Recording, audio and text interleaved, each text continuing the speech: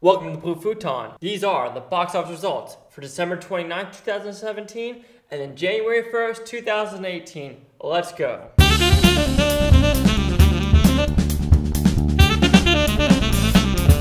Alright, now here's the recap of the top 5 movies of that 4-day weekend. Number 5, Ferdinand with 14.7 million. Number 4 was The Greatest Showman with 20.7 million. Number 3 was Pitch Perfect 3 again with 21.5 million. Number 2 was Jumanji, Welcome to the Jungle with 66.1 million. And number 1 was Star Wars Last Jedi with 66.7 million. It's incredible what's happened with Star Wars and Jumanji. Jumanji is going to be number 1 this weekend. It's going to debunk Star Wars, and no one thought that would happen until late January.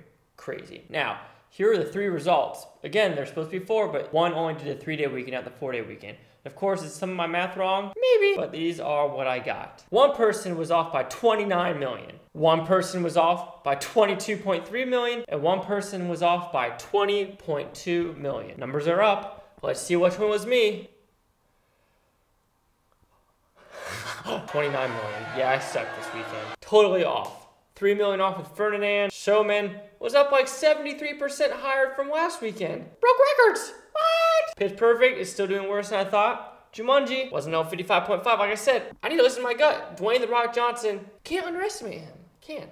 And Star Wars did way lower than I thought. Well, I'm a loser. A loser. The loser of Chase Lehocky at the Blue Futon. Like, comment, subscribe. Let me know what you think in this Blue Futon utopia. You Blue Futonians, thank you for watching. And great days to your peoples in the future. Yes. Yes.